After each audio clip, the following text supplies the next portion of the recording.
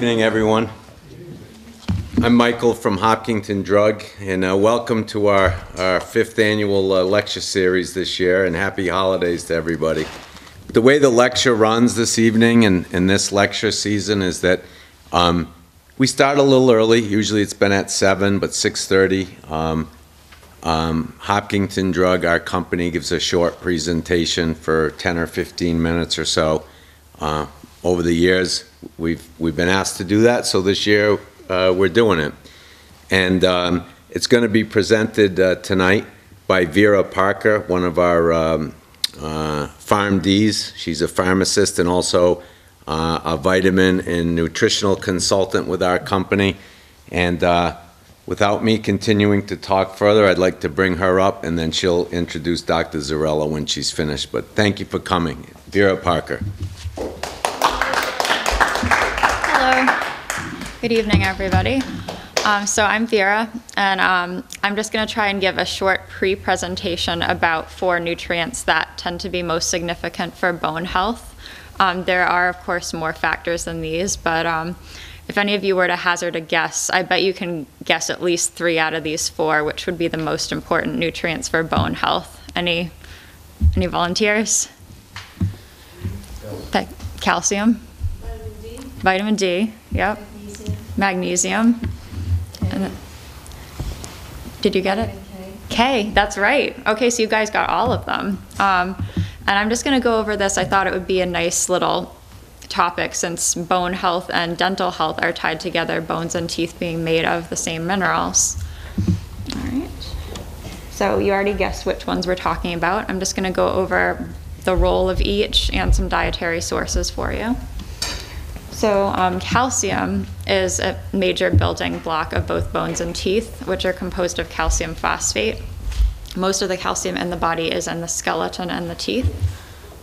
So what the calcium does, it provides strength and hardness to bones and teeth. And going along with that, if you don't have enough calcium staying in your bones, they get soft or brittle, and that can lead to problems. Calcium does have other roles in the body too, but we're just going over bones and teeth. Recommendations now are, and this includes in the diet as well as in supplements. For most adults, it's 1,000 milligrams per day. When you get to be older, for women over 50 and for men over 70, they're recommending 1,200 milligrams per day. So the best way to get your calcium is from food. The classic thing everyone thinks of is milk. That's not the only food source. You can also get it from green vegetables. You can get it from fortified foods like cereal, orange juice, tofu. Most nutritional beverages or baby formula will have some. And this is usually a safer way to absorb it since you're not getting a huge load all dumped at once. If you get it from supplements, you can only absorb about 500 milligrams at a time. So for people who are trying to take 1,000 milligrams a day as a supplement, you would want to divide that dose.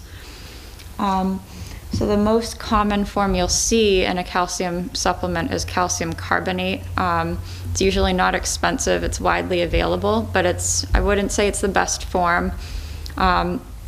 It's basically the same as the mineral limestone. So it's not the easiest thing for the body to digest. You have to have food with it. Calcium citrate, like in Citracal, for example, that's the form that you don't necessarily have to have a meal with. But there's also all sorts of calcium that's incorporated in food-based vitamins and supplements. You can get chelated calcium, which usually means it's bound to an amino acid. And anytime you're supplementing with calcium, you do have to be careful that you don't get too much. It is possible to get kidney stones or to get mineralization of blood vessels, which you don't want. And that's partly where some of these other nutrients come into play. So both vitamin D and vitamin K support calcium absorption, and they help it to go where it needs to go.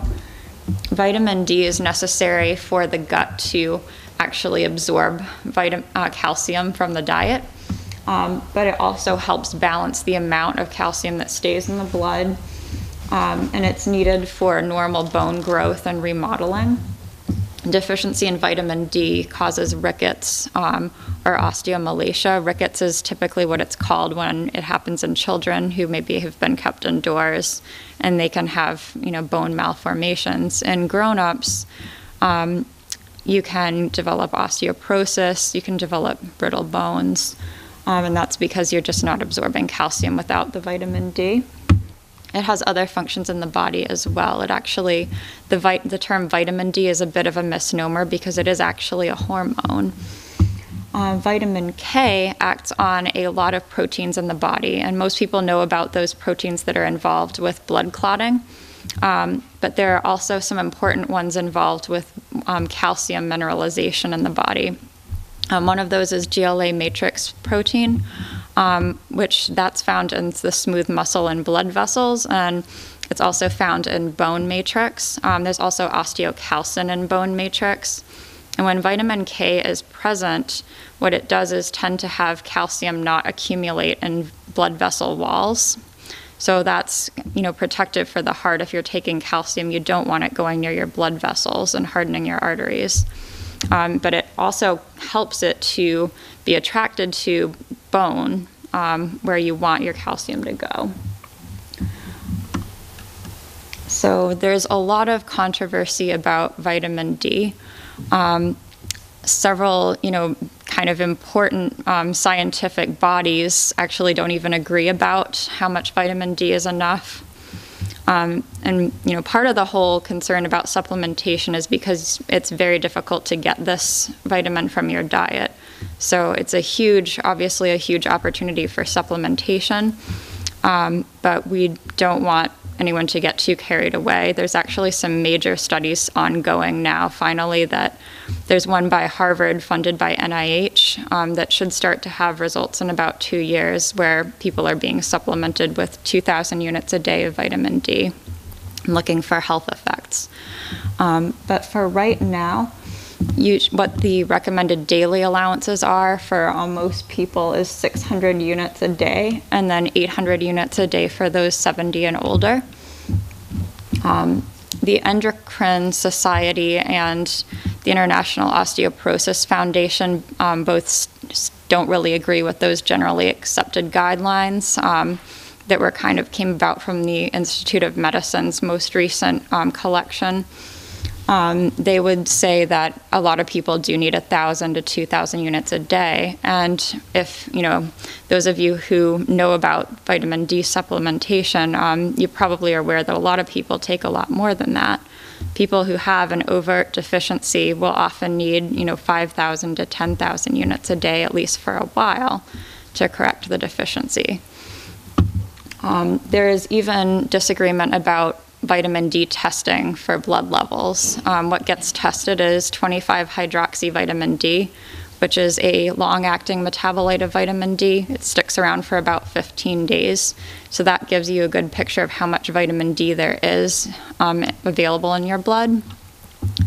And, I guess the traditional approach was you only need 20 nanograms per milliliter.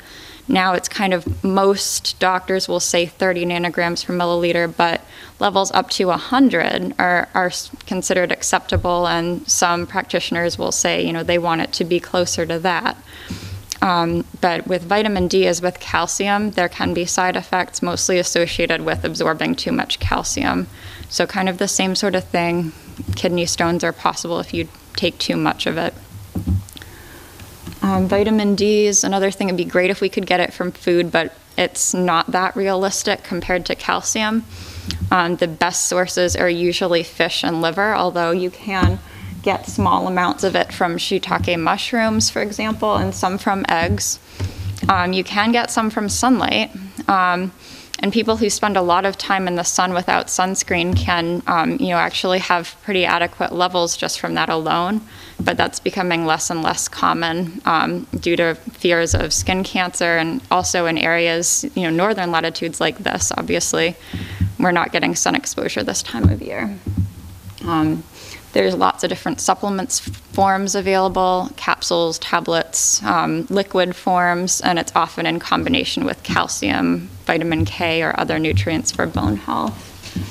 I commonly get people asking me about vitamin D3 versus D2. And they're just two different forms of the vitamin. D3 is close to the active form in the body, and that's usually what your over-the-counter vitamins will have in it. D2 is made a different way. They are considered to be about the same, but at high doses, it's possible to absorb more D3 than D2. The only form of D2 that's really even used is a high-dose prescription form, so that's probably why they choose to use it that way. Vitamin K, you can see a lot of different sources. People worry about vitamin K intake because it's, pretty widely known that if you're on blood thinners, you have to be careful with it. But a common misconception is whether it causes increased blood clotting for everybody, and in fact it doesn't. It will only do that if you're taking a blood thinner called warfarin or Coumadin. And that's because the way that medicine works is by blocking the effects of vitamin K. So for food sources, leafy greens are big, vegetables, some vegetable oils, and believe it or not, the bacteria that already live in your intestinal tract do produce some vitamin K as well. So it's often given with vitamin D. It is a fat-soluble vitamin, so like vitamin D, it's best taken with food. And there's actually no upper dose limit established for this particular vitamin. The only caveat being if you're on warfarin, you wouldn't take it. Magnesium is the other one. Magnesium and calcium are pretty closely interrelated. Both are minerals found in bone. And magnesium does regulate the activity of vitamin D.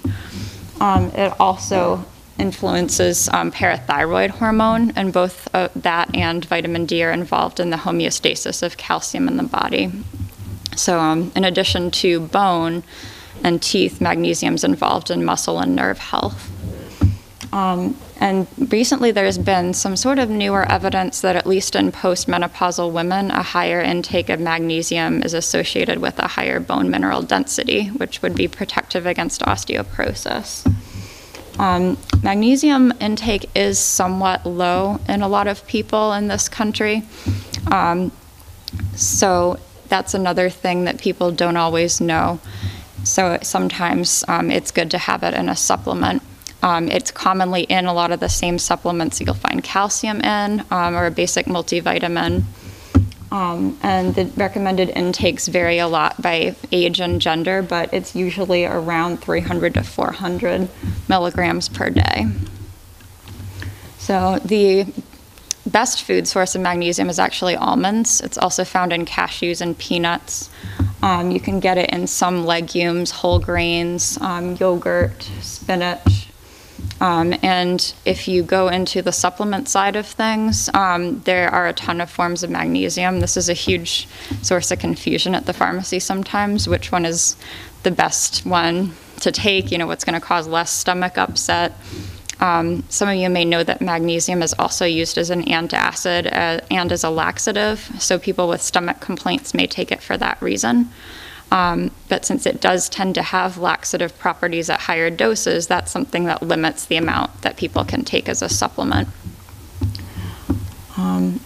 So I'm going to be available after the presentation if any of you have any questions. And it's my pleasure to introduce one of the great local dentists from Ashland, Dr. John Zarella, and he will be with you shortly.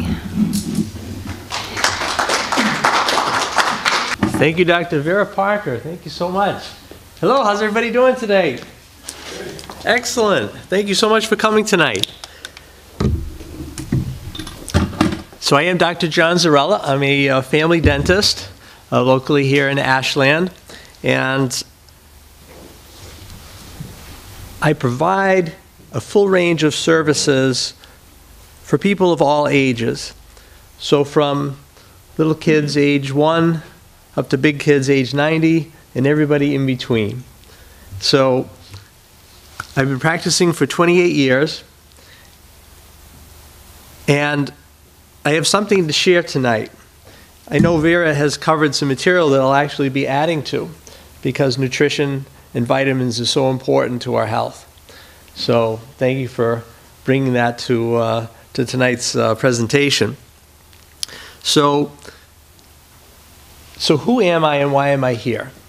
So it's important for you to get to know who I am, because it relates to what I want in the end of this presentation is for you to go home and to change your life. You really want to have this create something different in your life.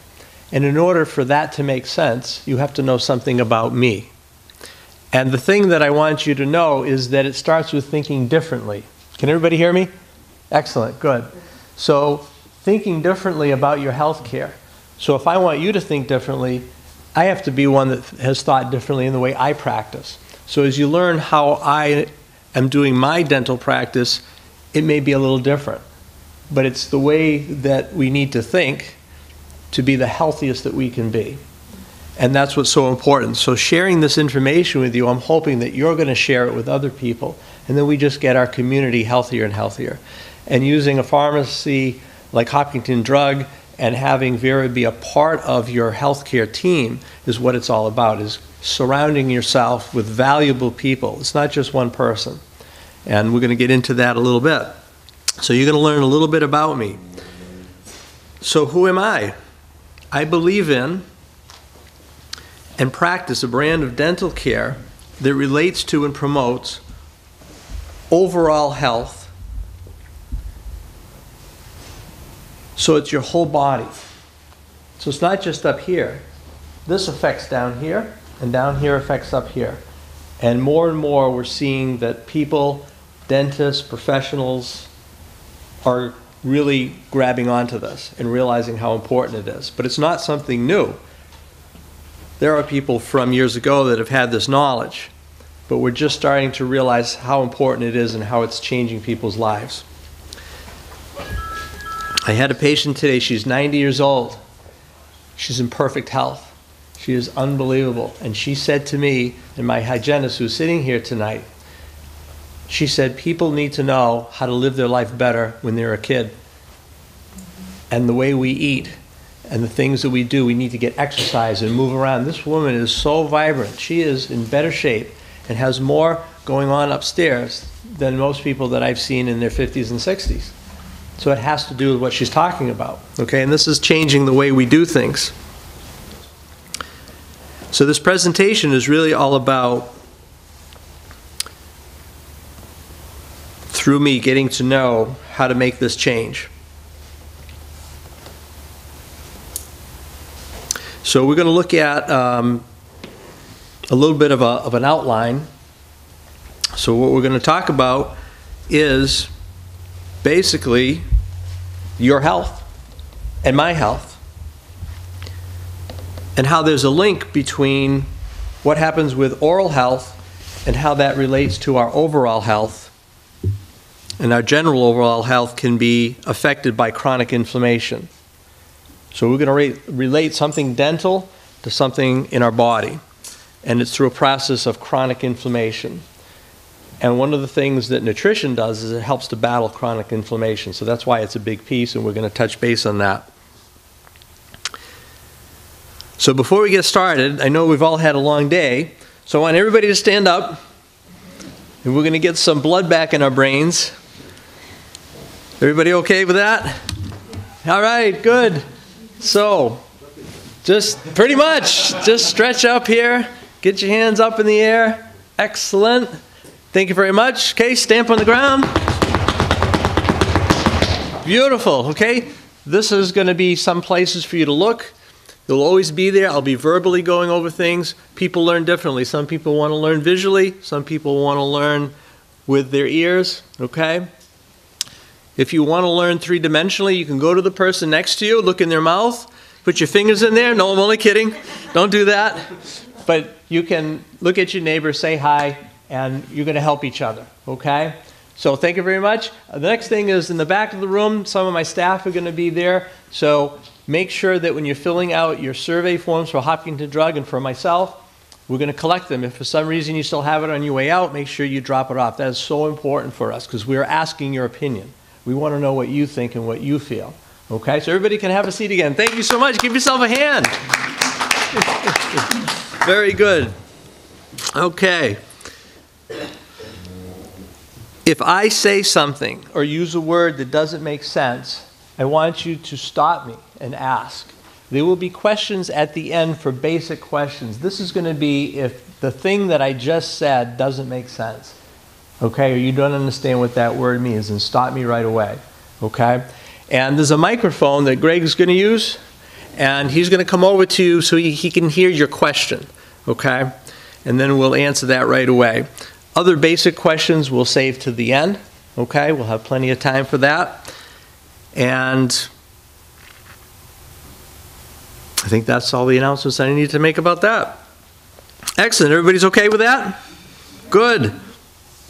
Because we don't want things to get confusing, because what will happen is if you go past something that's get a little bit kind of fuzzy, you'll start to get a little bit more further away, and pretty soon it will seem like everything's in a cloud.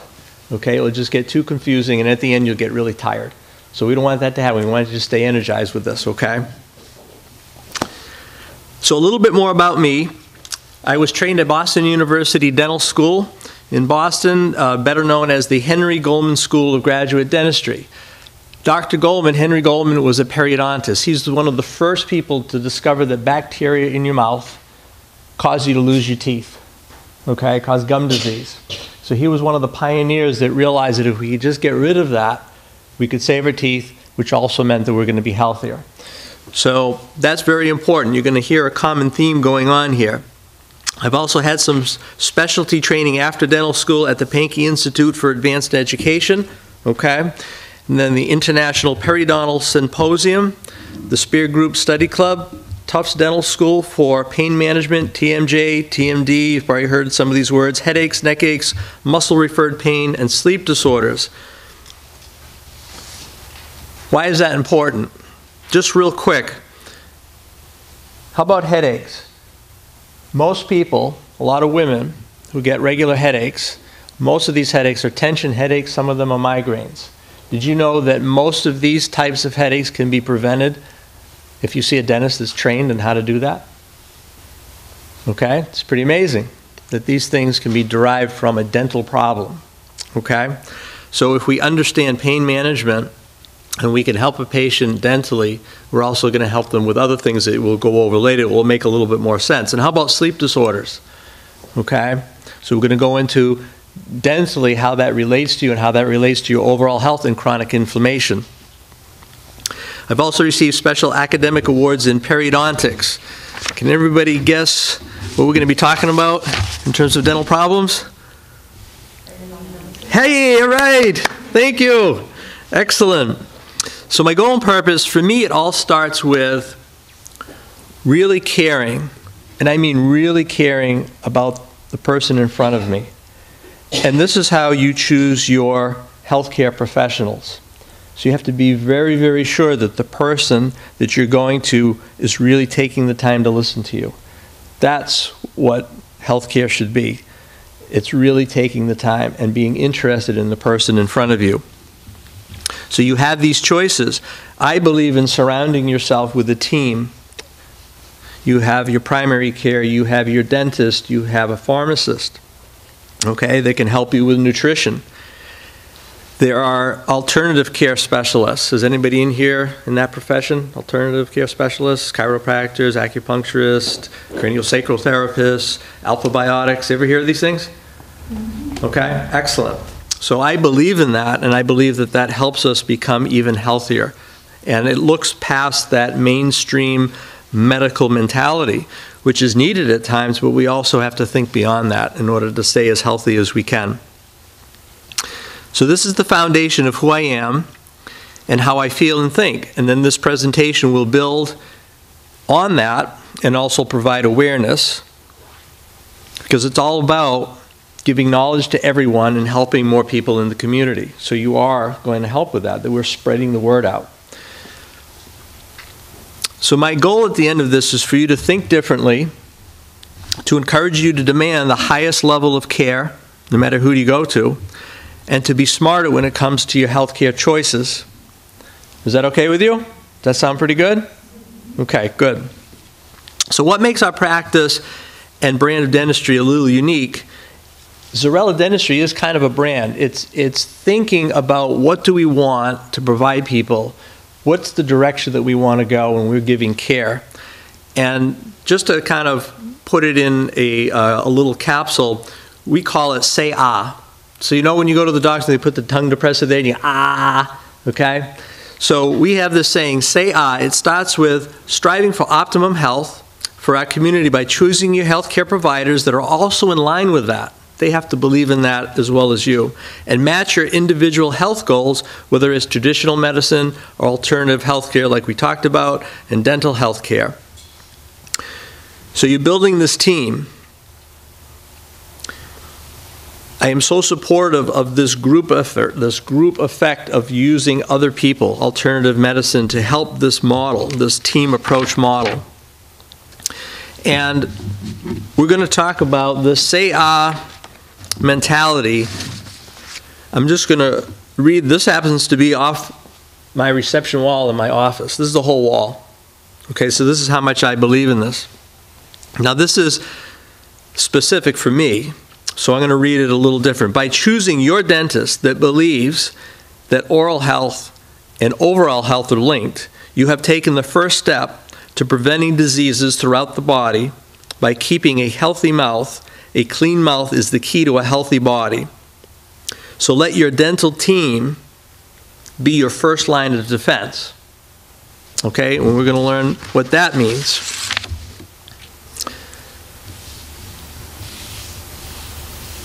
So by choosing a dentist that provides this philosophy that a clean, healthy mouth is truly the key to a healthier body, and then seeing that dentist is truly taking the first step to preventing diseases throughout the body. And so why is this the first line of defense? So I'm going to go over that in just a second. So how many of you are interested in having longevity and let's call it sustainability for your oral health as well as your overall health? Would that sound interesting for you? Have longevity and sustainability, okay? The dentists that believe in this are usually the ones that also believe in treating patients in a comprehensive style of care, okay? So what that means, when you're treating somebody comprehensively, if you come in and your tooth broke, and the dentist looks at it and says, oh, you broke your tooth, okay, let's fix it. Let's put a filling back in. Oh, let's put a crown in. Maybe it broke too much. So he's taking care of the problem. That's it, you're done, right? No. Right. So what did the dentist really do, or the doctor?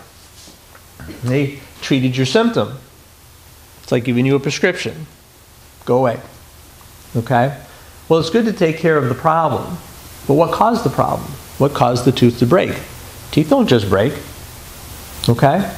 But if you come in and your tooth broke, we have to figure out why that happened. So if we're thinking comprehensively, we're looking at the big picture, we're standing back and saying, okay, I'm going to fix the tooth, but first I'm going to find out why did it happen, because I want to fix that so that this tooth doesn't break again, or that another tooth doesn't break. That's an example of how to look at things comprehensively, not just the problem that just happened, okay? So when we look at treating the whole body, we're looking at also a comprehensive style of dentistry. So we're looking at the cause of the problem, not just treating the symptom. So now we're going to look at another image that has to do with how things in our mouth affect our whole body. Now, you're not going to be able to see all the little words up here, but this is in your package. So everybody should have a package, a folder from Hopkinton Drug. And if you didn't get this, raise your hand and I'll have somebody hand it out to you. Does anybody need this? You need it. Okay, right there in the front.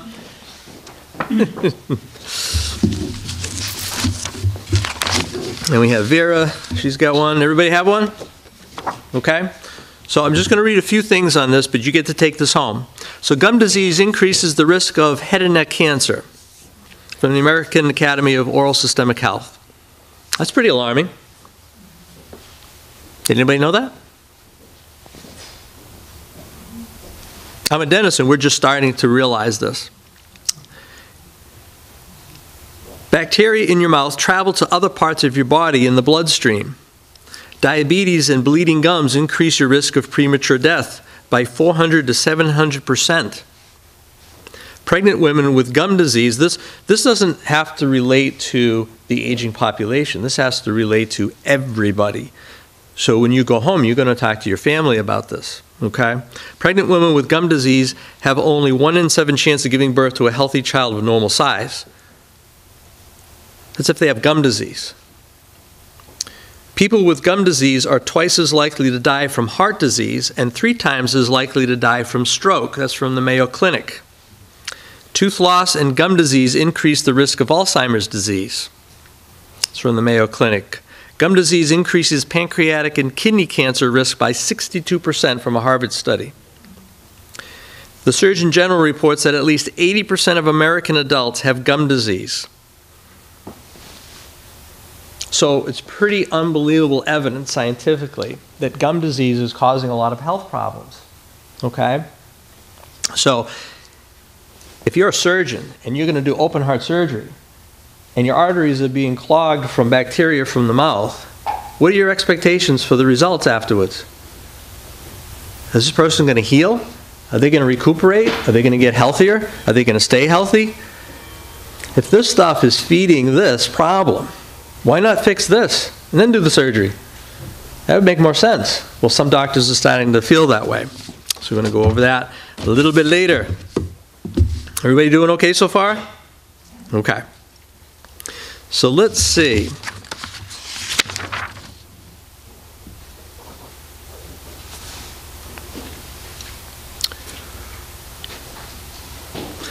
So to get into the gum disease and overall health, first we have to define a few things.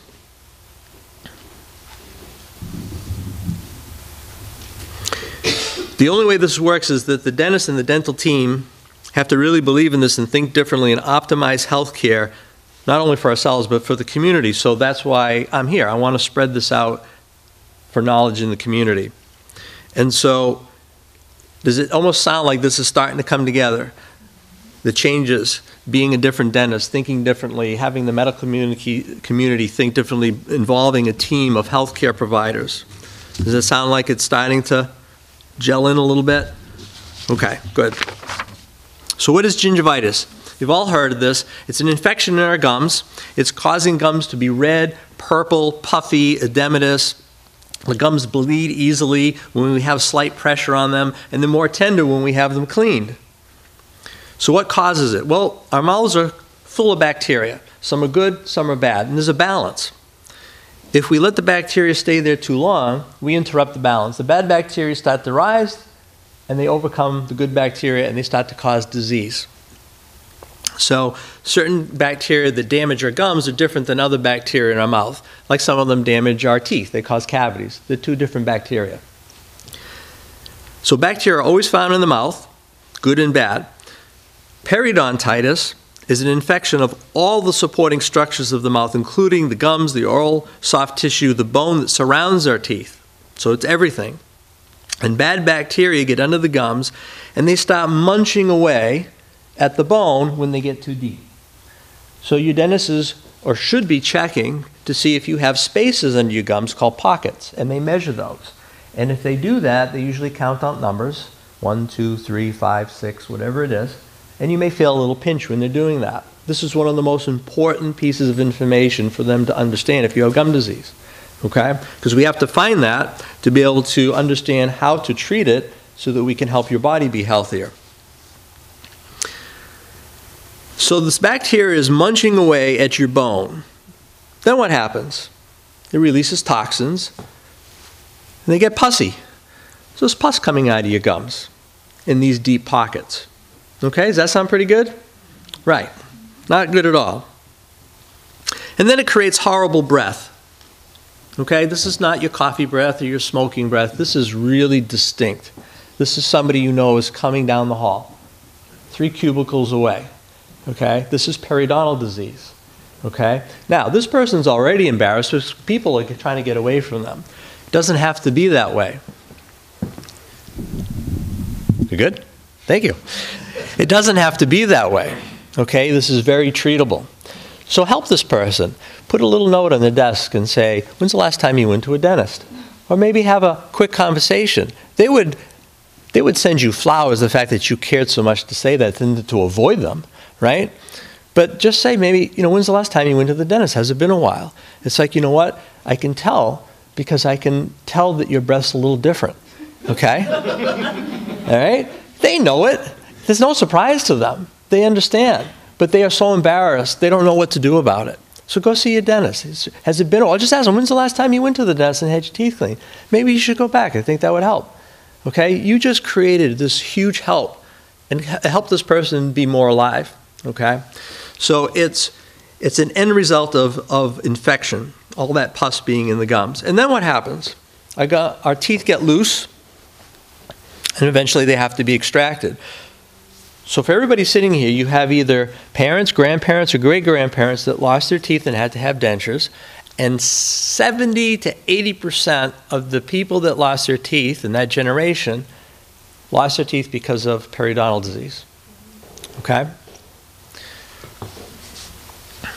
So both of these, gingivitis and periodontitis, are both infections.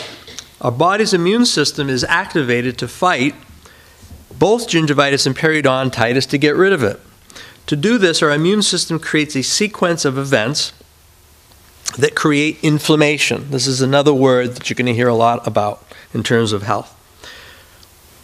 If our gum disease is ongoing, it doesn't seem to get better. Every time we go, we're having the hygienist tell us that we have gingivitis, that we have bleeding gums, that we have maybe some form of periodontitis. That's chronic. It's happening over and over and over again.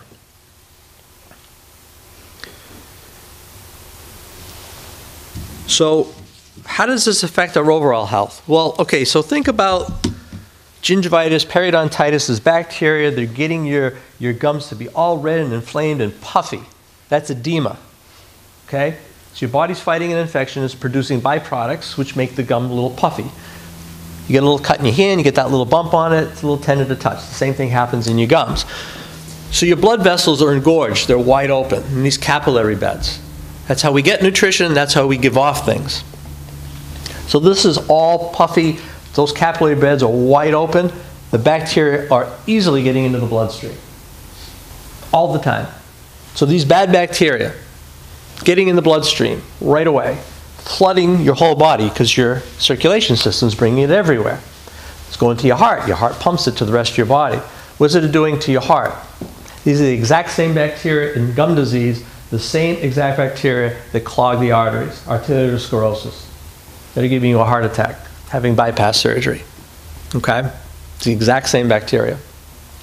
So they're going to our organs all the time, and they're creating inflammation in our body. See? We're getting there. Okay. So now let's look at what inflammation is. So first let's look at acute inflammation. Acute inflammation is good. It prevents the spread of infection.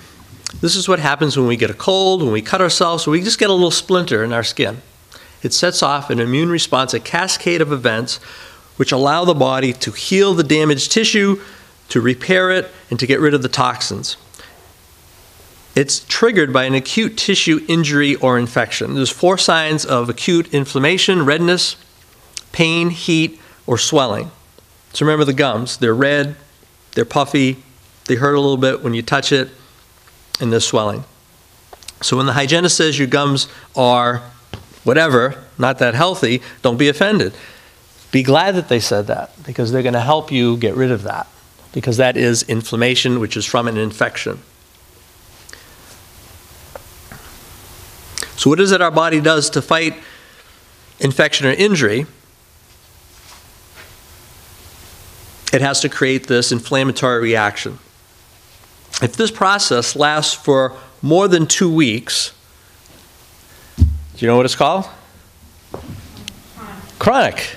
Exactly. It's chronic inflammation. The person will have less symptoms. I'm going to say that again. This person will have less symptoms when they have chronic inflammation. You won't even know it's there. How important is that? There's no alarms going off. There's no thing to say, oh, I got to go get to the doctor. You don't even know it's there anymore. How serious is that? That's the worst, right? Because we have no knowledge that we're having a problem. And a persistent, exaggerated immune response happening over and over, leading to chronic disease. Does periodontal disease hurt? Anybody know? Is it painful to have periodontal disease? No. Gum disease? No. It's a chronic inflammation with persistent, exaggerated inflammatory response. It has no pain. You're in the chronic stage. Okay? It's not an acute stage.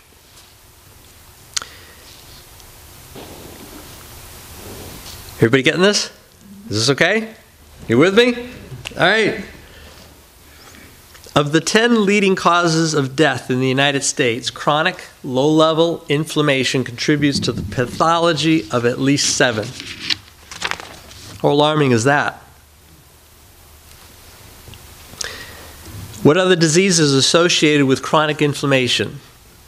Cancer, diabetes, cardiovascular disease, heart attack, stroke, arthritis, Alzheimer's disease, pulmonary disease, that's lung, autoimmune diseases like lupus, and neurologic diseases. Does anybody here know of anybody that has any of those? Just a few? So, yes? Does that mean that it's Microphone. It'll take time. Thanks, Elizabeth. She's my office manager.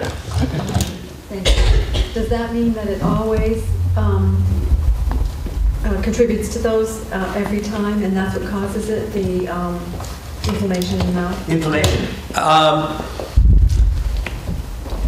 I'm not a researcher, I'm not a physician, but there's so much evidence that chronic inflammation will lead to this eventually in most people.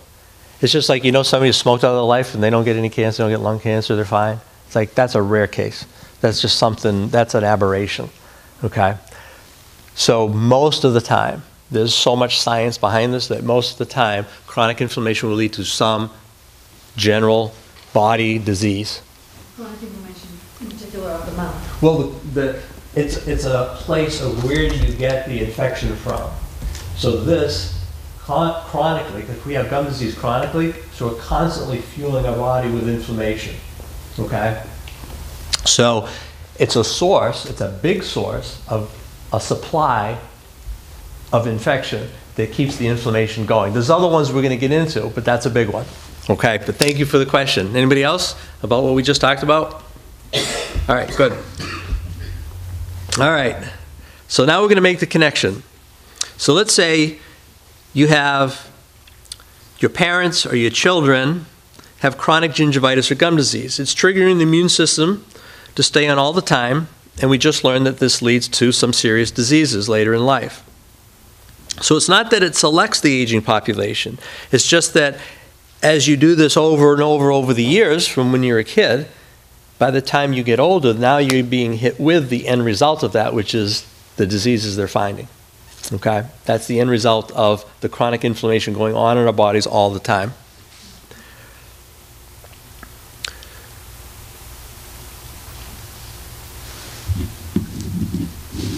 So what happens is that it's releasing products, this ongoing cascade of events is releasing products in our system that become toxic to our organs and affecting their function.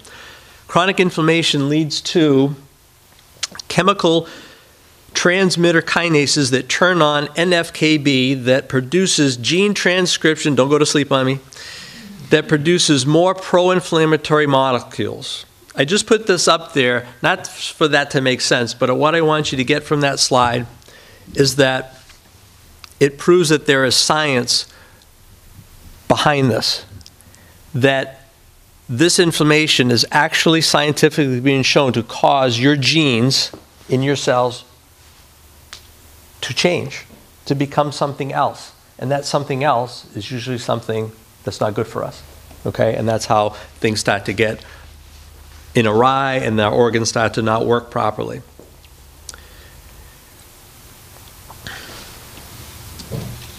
So it goes right to the cell structure and rearranges our genes that become diseased. Does that make sense? Can people see this? Okay? So the inflammation, the chronic inflammation, is causing the cells to actually change. Is that something that's hereditary that you could pass on to your children? So certainly the way our body in each of us is going to react to certain things can be hereditary. So you want to look at your gene pool, your health history. What happened to your parents? What happened to your grandparents? What did they die of? Did they have their teeth? Were they healthy? Did they have healthy teeth? Did they not have healthy teeth? This is going to help you put things in place. So use the knowledge. Doesn't mean that you'll get that, because now you can make changes. So use that information from your lineage and use that to help not let you go down that same road, because again, this is all preventable. Okay, thank you so much for that question. Cytokines are chemical messengers that are released in our bloodstream and can both increase and decrease the inflammatory pathway. So there's a good and a bad effect and a short and a long-term release, acute or chronic. Okay, so let's say we have the acute problem and we want to have an inflammatory response. That's good. We're going to clean up the mess. So we want to create inflammation. But then there's also ones that stop it. And we have to have both, and we want to have the ones that stop it because we don't want it to keep going on. And we're going to go over that in just a second. If we get an increase in beta amyloid in our system that is found in Alzheimer's disease, that's a result of chronic inflammation.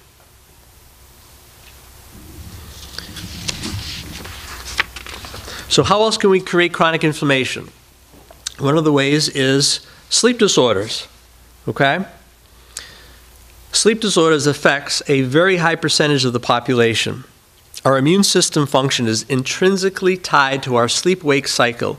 Even a single night of partial sleep deprivation results in rises of inflammatory markers that turn off our ability to reduce inflammation. So in other words, we need sleep to turn it off.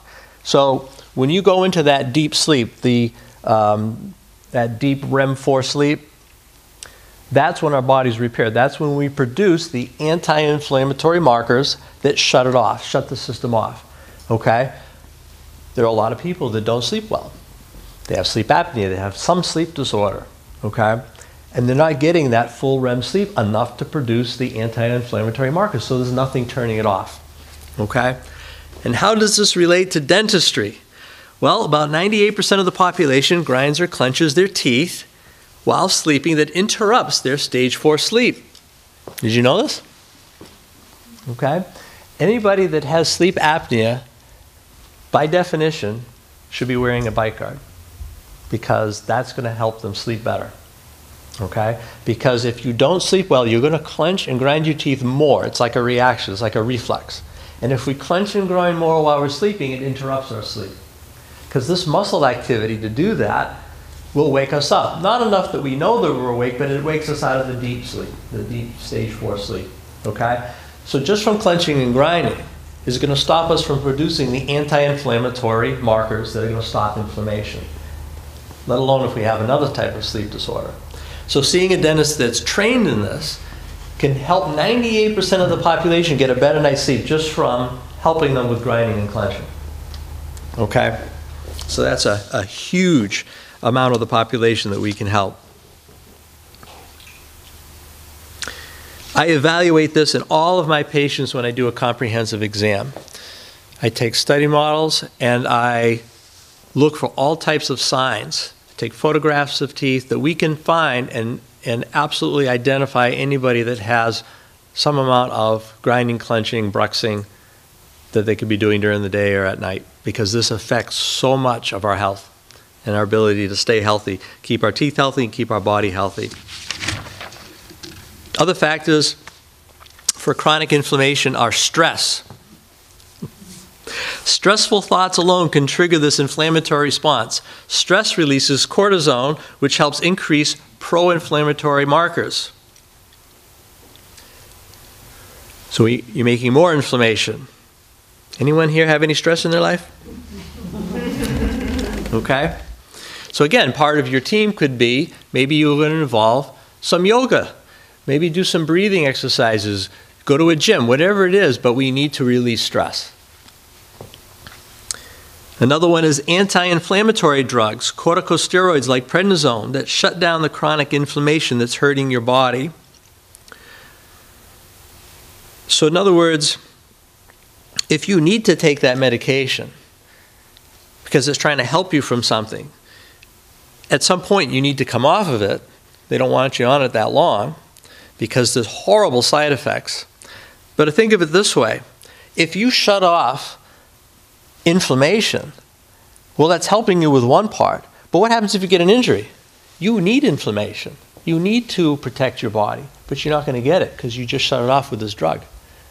You shut off the whole pathway of creating inflammation. So it's very dangerous.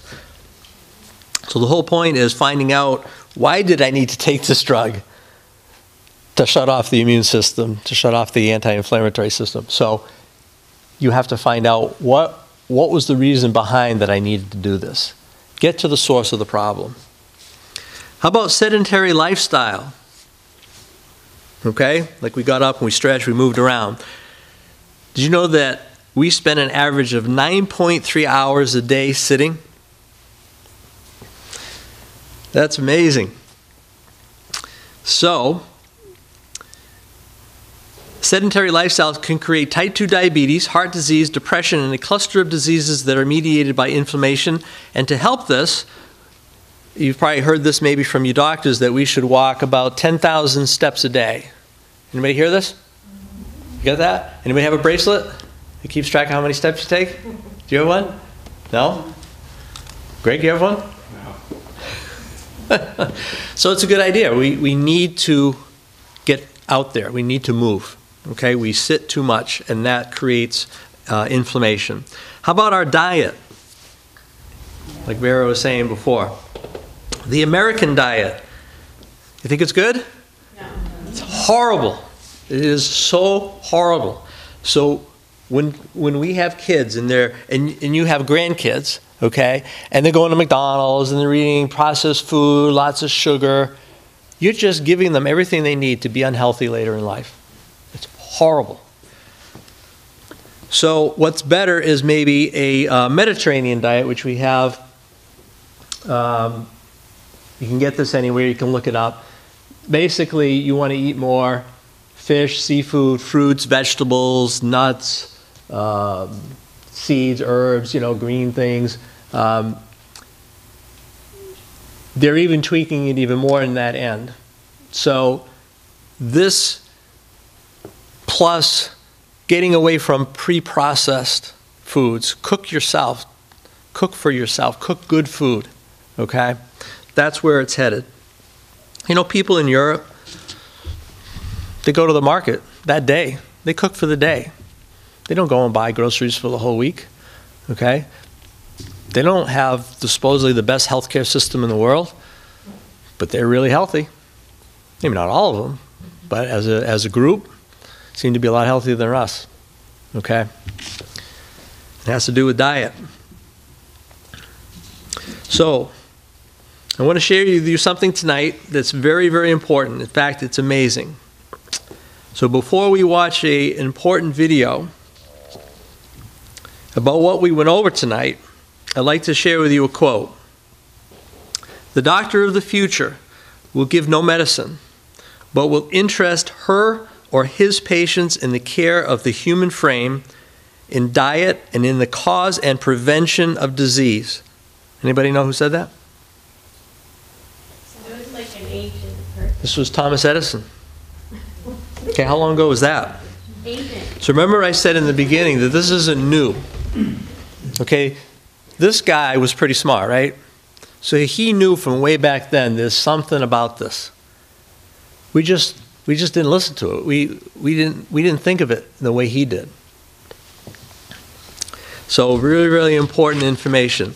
So what we're going to do now is see this video, the Say Ah video, and then we're going to have some questions after that.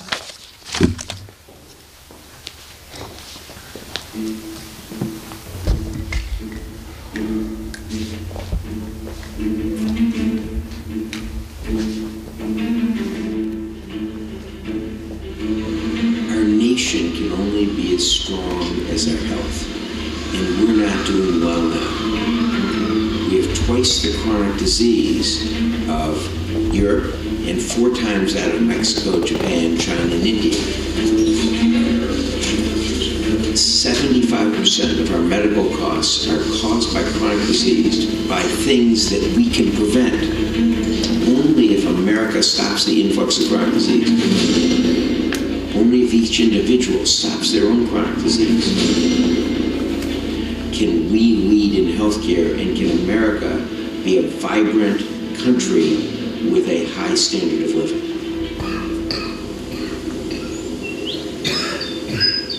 Within creation of health, we're helping to take a person who is not yet sick, has not developed a problem, and prevent them from ever going down the path to sustaining that illness. So as I'm identifying patients with disease, I would have a subset of patients who I couldn't find a cause for the problem. Well, then when I discovered the amazingly strong association between mouth disease and the things that I do treat, like blood pressure, diabetes, heart attacks and strokes, even things like pneumonia, and a whole long list of systemic diseases that can originate from disease in our mouth, that was another turning point in my career. Once I looked inside the mouth, I found the source of a lot of problems in people who otherwise might not have had their problems identified. The mouth and the rest of the body relate anatomically and functionally, and that's why the oral systemic connection is absolutely inherent in the way we're put together. From a disease standpoint, when we have different situations in the mouth, we respond, our body responds with inflammation, and that's where we start the inflammatory cascade that's affecting most of these inflammatory diseases. I want you to think about this. Inflammation, and there's a concept called inflammatory burden. When you get more inflammation in your system, the accumulation of that will have a tipping point where you tend to have inflammatory disease. Inflammatory diseases are heart attacks, strokes, diabetes, rheumatoid arthritis, various cancers, kidney disease, pancreatic cancer. The list goes on and on and on. We're in a state of chronic inflammation, and that's the basis for every disease that everyone has. It's the basis for cardiovascular disease. It's the basis for cancer. When you're dealing with periodontal disease, there's this entire inflammatory cascade going on that people don't understand. When you get a cut, for example, okay, your body is set up to heal that cut, and that goes through a process of inflammatory response to solve the problem and resolve. If you always have a chronic inflammatory bacterial condition in your mouth, then you never turn off that process of inflammation. In other words, it never gets the opportunity to resolve and go away. There's just too much. The body can't react to all of them, and the body gets sick. Periodontal disease, periodontitis, gum disease, whatever you call it, it all begins with bacteria. Bacteria are microscopic organisms, and in your mouth, there are billions. Over time, these bacteria can stick together and multiply over and over again. They can then form a colony and join together to create a thick layer called a plaque biofilm. Then, over a short period of time, it can dramatically spread throughout all of your mouth, teeth, gums, tongue, cheeks, everywhere.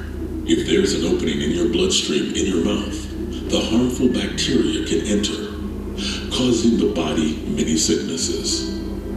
But there is another problem that occurs in response to the bacteria as your body tries to fight back. Inflammatory cells are triggered to try and kill the bacteria. But bacteria build their own strong defenses and battle back. This microscopic war ensues, and the result? Chronic inflammation. And inflammation is the basis for so many diseases. So bacteria is basically a foreign organism that comes into our body and attacks our body and causes disease.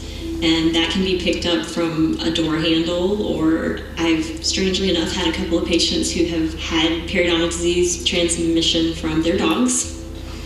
from feeding them treats and not washing their hands afterwards and eating, or letting their dogs kiss them. So when you were growing up and your mom would say, don't drink after your brother, or don't share that popsicle with your friend down the street, you're going to get germs, or go wash your hands, you were just outside and you might have germs. Those germs are the bacteria that then can go into your mouth and set up infection. So we say to the dental patient, you have an infection in your gums. The total area of your gums is about the size of the palm of your hand. If you looked at the palm of your hand and you saw an open wound the size of the palm of your hand, would you just decide not to do anything about it? And yet people are choosing every day not to address the infection in their mouths. People think that it's normal that when they brush their teeth, their gums bleed. And I don't know where they came up with that. If there's a little blood in the sink, it means they've got a problem. The bacteria that cause inflammation in the mouth will typically cause inflammation in the rest of the body. If there's a little inflammation between the teeth, it means that there's a problem where those high-risk bacteria may be getting into their bloodstream and cause any one of the many systemic diseases that can originate from bacteria in the mouth.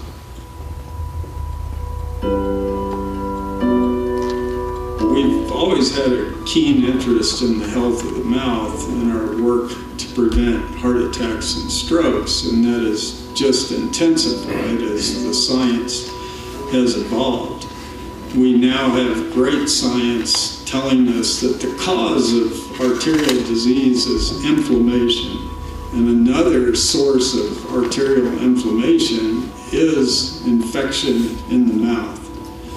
With the most recent study coming out, it actually implies up to 50% or more of acute heart attacks are triggered by oral infection. That's huge. Heart attacks are the #1 killer in this country.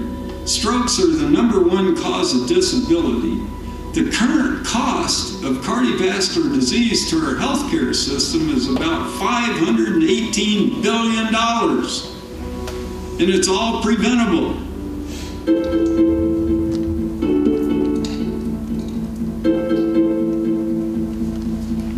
Inflammation sets up a reaction that causes things in our body that makes us less responsive to insulin, which is how we develop type 2 diabetes. So whether it is inflammation from just a fat belly, or whether it's inflammation from gum disease, or whether it's inflammation because you've got a chronic abscess someplace, it causes the same process of a resistance to insulin, which leads to type 2 diabetes, or is the hallmark of type 2 diabetes.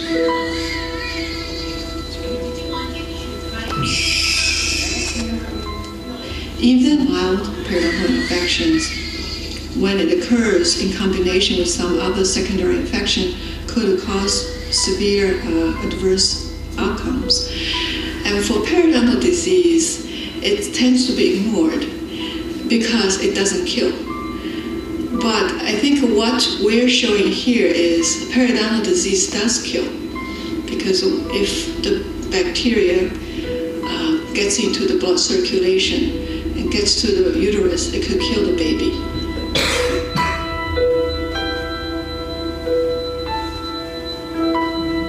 They now tell us that half of America has a condition known as periodontal disease. Well, what it says to me is half the people that now go into surgery have this condition, and we know what can happen with this condition in surgery. The body can only fight infection on so many fronts, and it's like a war. It has a certain amount of resources it can allocate to that fight. And when you have an infection elsewhere in your body, it's allocated resources to that infection site. And then when you go in and do a surgery, you create another wound, and that wound demands that the body put attention to it too. So the reason you don't do surgeries on patients who have infections is because it diminishes their ability to recover from the surgery, and it increases the likelihood that any other bacteria could then take hold because there just aren't enough antibodies to fight that infection. It's clear to see that the inflammatory burden caused by periodontal disease is a serious problem. For the mouths of America to get healthier, There is a specially trained group of men and women in this country who will have to step forward and provide preventive care. Some refer to them as oral medicine specialists. We know them as the dentist. Now, the dentist is looking through a wider scope, a wider viewfinder, and now being a screener, looking at a wider context of treating the whole person versus just the mouth. And we're not saying dentists are going to replace medicine. No, they're now partners with, and they are the first line of defense because the mouth is that first indicator. And check this out. 9 out of 10 patients who go to a dental office do not have a primary care physician on their medical history form. The public, government, insurance, caregivers, and even dentists themselves have to begin to think of dentistry as part of the first line of defense against disease and sickness.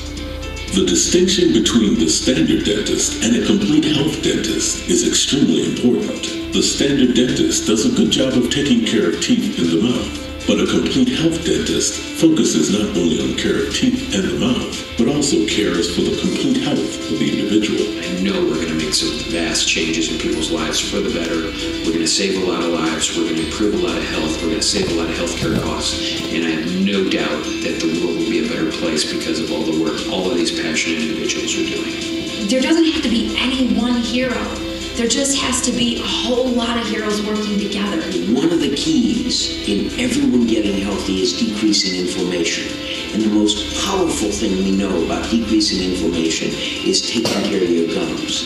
And dentistry has a key role in that.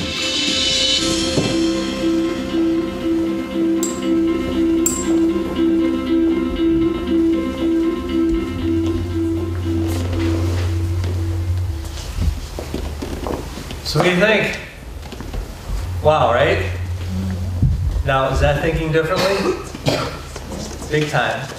Okay, so again, it's the dentist thinking differently. When we saw this, we were on board right away because we were already in that line. We didn't know that there were doctors, physicians who were also thinking the same thing. So we've joined this coalition. This is what we need. We need to just keep spreading this over and over and having that transmit out to people just asking for it, okay, making sure that that's out there. So how many of you are willing to share this with your friends, family, or coworkers, this information? Excellent. Thank you. So that's the whole point, is getting the information out. Like she said, there's no one hero. It's all of us taking a role in this. It's important to get this out into the public's hands and their minds, and for you to expect it. See, that's the thing, is we should expect this. We should demand this. This is for us. It's for our health. We're not just interested in mediocre health. Okay, just wait in a line, the doctor sees you for 2 seconds and hands you a prescription. That's not okay. All right, we demand better than that. So before we go to questions, could you please fill out the lecture evaluations for both myself and for the Hopkinton drug, and then someone will be around to pick them up. If anybody's willing and wants to stay, do a quick 30-second video testimonial that we can put out there in the electronic world, you know, that would be great. It would really be nice to have a face and a voice, you know, be out there on Twitter.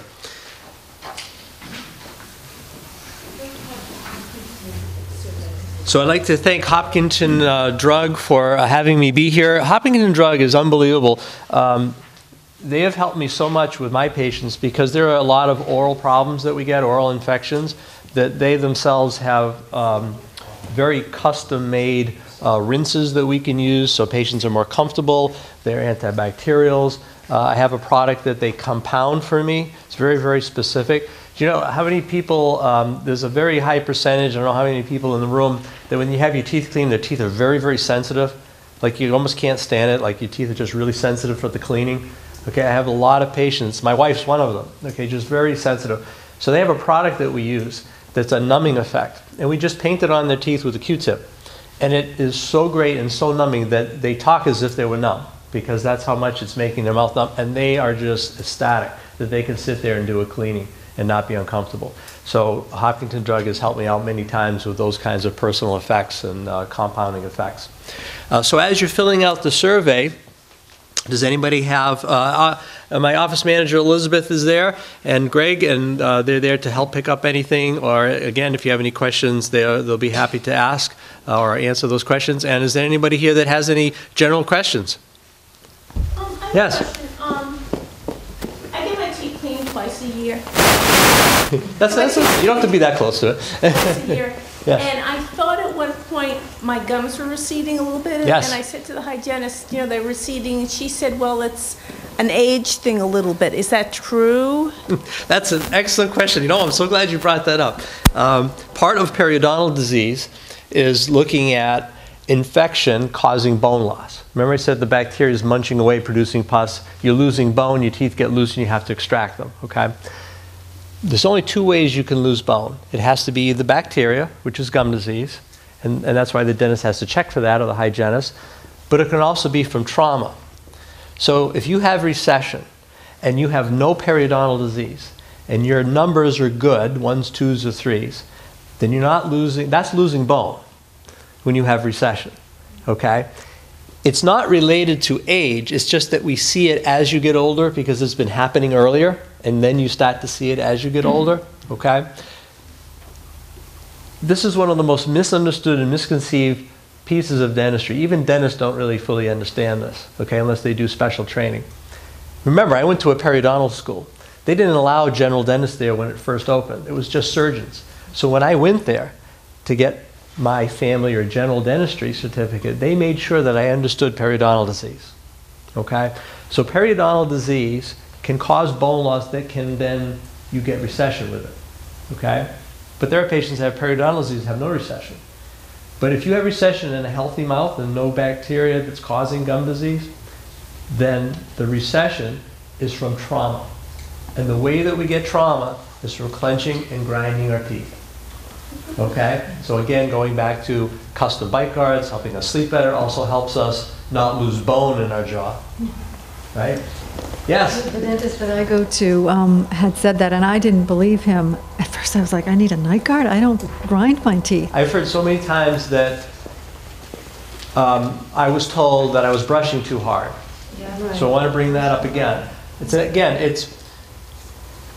If you're a doctor and your knowledge is based on science, and somebody has something that you can't understand, they go crazy because they can't identify what it is. So they start to make up stuff. Not on purpose, but it's like they have to explain, why do you have recession? Well, you're brushing too hard. Somehow that makes sense to them, okay? But what the brushing hard does is you have to have recession first, okay? So look at this. Here's your tooth, here's your gum. Your enamel ends here. The rest underneath here is your root surrounded in bone, okay? All of a sudden you get some recession, the distance between here and here, okay? As time goes on, you may get a little more. Now it's a little bit more recession, okay? It went higher, the number's higher, okay? You're brushing too hard. How many times does the dentist say you're brushing too hard, right? Okay? You're grooving out the root. There's no enamel there, softer. So we're brushing away the tooth, and it makes like a notch. You know, like a beaver's eating around a tree? That's what it does to your root. So when they look at the recession, they say, oh, you're brushing too hard. Well, they are right, you're brushing too hard, but that's not what caused the recession. That was there first, then your brush made the root wear down. But what caused the recession in the first place? You have to lose bone first. Think about this. Your root is surrounded in bone. If you got recession and there was no bone loss, wouldn't your gum be sliding past your bone? Right? Because there's bone underneath there. So if it was just the gum moving, we'd be exposed bone. We'd be walking around with exposed bone, which would be really painful. That doesn't happen. Because what happens is the bone has to go away first underneath, and the gum's just following the bone. It's doing what it's supposed to. It has an intimate relationship with the bone when there's lack of infection. And if the bone goes down, the gum follows it, goes down, the gum follows it. So recession is bone loss. Why are we getting bone loss? It's either bacteria or it's trauma. If your mouth is healthy and there's no pockets, there's no periodontal disease, it's trauma. So where are we getting the trauma from?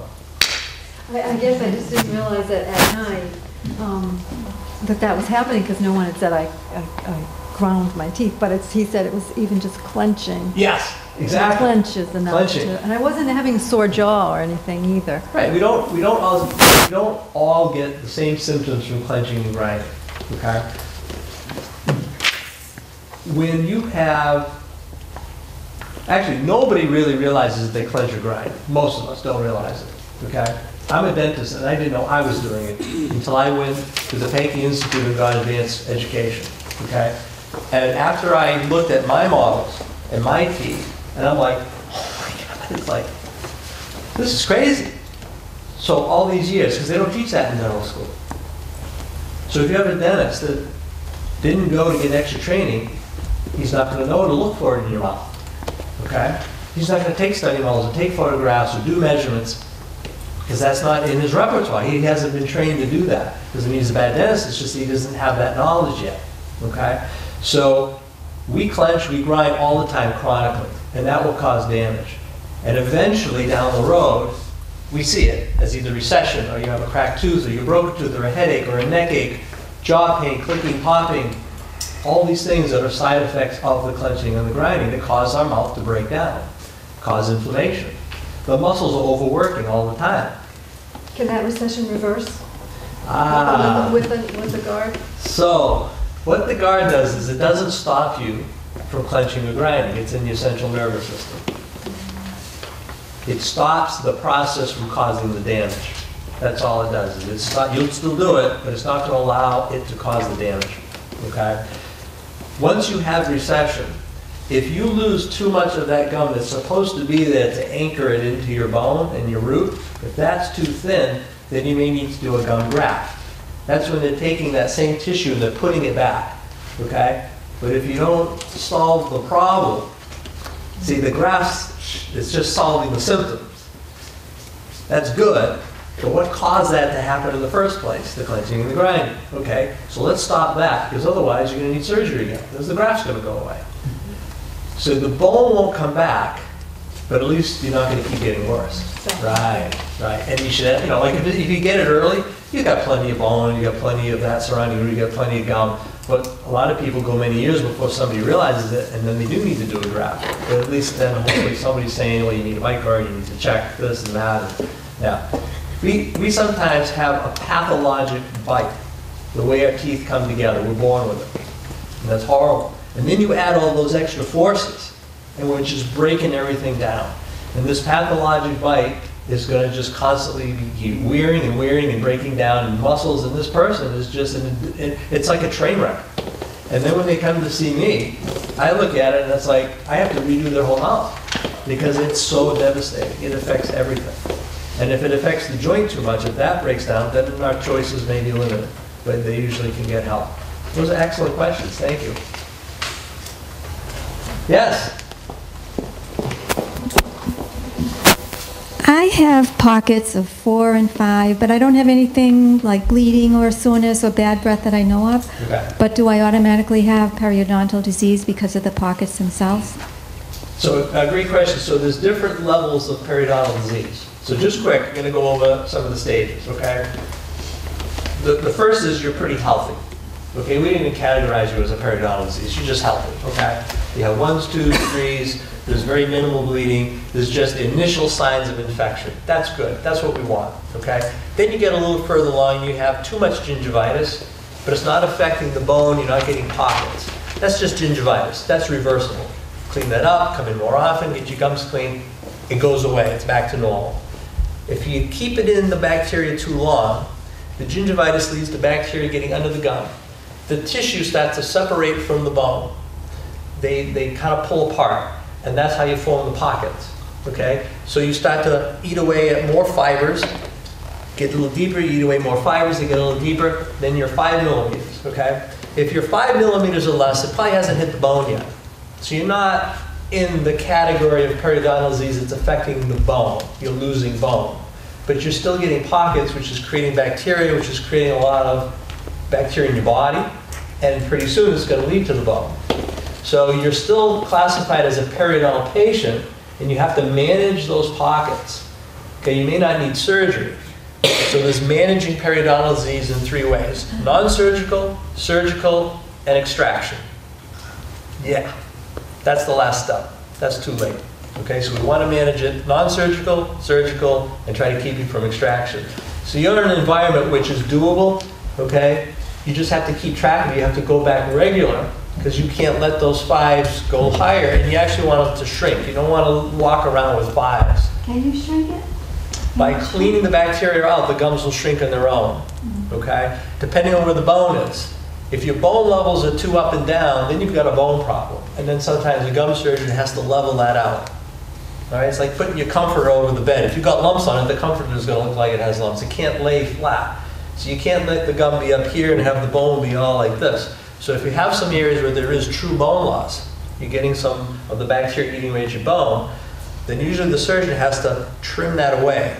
He has to cut away the disease and move the gum to that point. So he's getting rid of the pocket. He's actually pushing the gum towards the bone, which is good because we can manage on our own the gum that's 1, 2, or 3 millimeters above. That's something we can do. But if it's 5 or 6, we can't manage that. Our brush is up here, our floss is up here, and we have to be down here. That's too deep of a distance, okay? So you have to be more closely monitored by your dentist and your hygienist, but you really want to try to get away from having 5s. Yeah. Excellent question. I have Yes. a question. Do I have to do the microphone? Just hold it. My grandfather had dentures top and bottom, and he was born like 1900. And I realize now, when I was around 5, he already had the dentures, so he must have lost all his teeth by 55. Was that like a periodontal thing, or just fillings he couldn't afford to have filled? Like, what could cause that? Yeah, you know, years ago, people really didn't go to the dentist on a regular basis. And the knowledge of periodontal disease didn't exist. Remember, Henry Goldman started the dental school in Boston, you know? So this wasn't around way back. And people weren't going regularly. Whether they couldn't afford it, they just didn't know. The knowledge wasn't there. So what happens is, even at a young age, you can lose your teeth to the periodontal disease. Because if the bacteria stay there, and they're underneath the gum, and they're just eating away, before you know it, especially genetically, if you don't have that ability to kind of clean yourself up. Some people, their bodies just can fight it, and they don't get as bad. Okay? We've had some patients haven't had their teeth cleaned in 10 years. They come in, it's perfect. Okay? But that's like 1 in like every 10 years. You know what I mean? Yeah. But the rest of us will break down, and we will have a lot of disease. Okay? So, you know, back then they weren't going regularly to have the bacteria removed, so it's building up, and the teeth are losing bone, and the foundation's gone. And the pus gets in there, and then pretty soon they're having to have them, you know, extracted and wear dentures. So most of the people back then was because of periodontal disease. Okay? You know, bacteria also eating away at our teeth. So yeah, there are some teeth that are going to get so fragile because there's so much, you know, decay in there and big fillings that they're going to break. Yeah. But, you know, some of those can be repaired and restored. But again, to have the teeth have to be extracted, most of the time it was due to bone loss. Yeah. Anybody else have any periodontal questions? Yes? I have a question about TMJ. Yes. So out of nowhere this past summer, the left side of my jaw started clicking. Yes. And every time I open and close my mouth, especially to chew, click, click, click, click, drive me crazy. And then just went away one day. Right. So I thought I was home free. And now, about a month ago, I developed sort of this little pain in my jaw, but it more feels like it's in my ear and behind my ear and this nerve that goes down the back of my neck. I went to see a doctor because I had an earache, basically. Correct. So I'm sticking antibiotics in my ear. But I notice when I push on the side of my jaw, the ear pain goes away.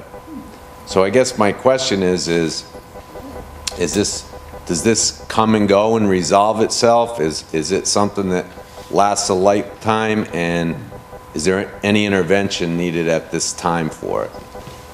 Excellent, thank you for the question. A piece of that is related to tonight, but that could be a whole another lecture series, and there's a place in your forms that can say, you can write in, what would you want me to talk about if we did another lecture? What are the things you're interested in?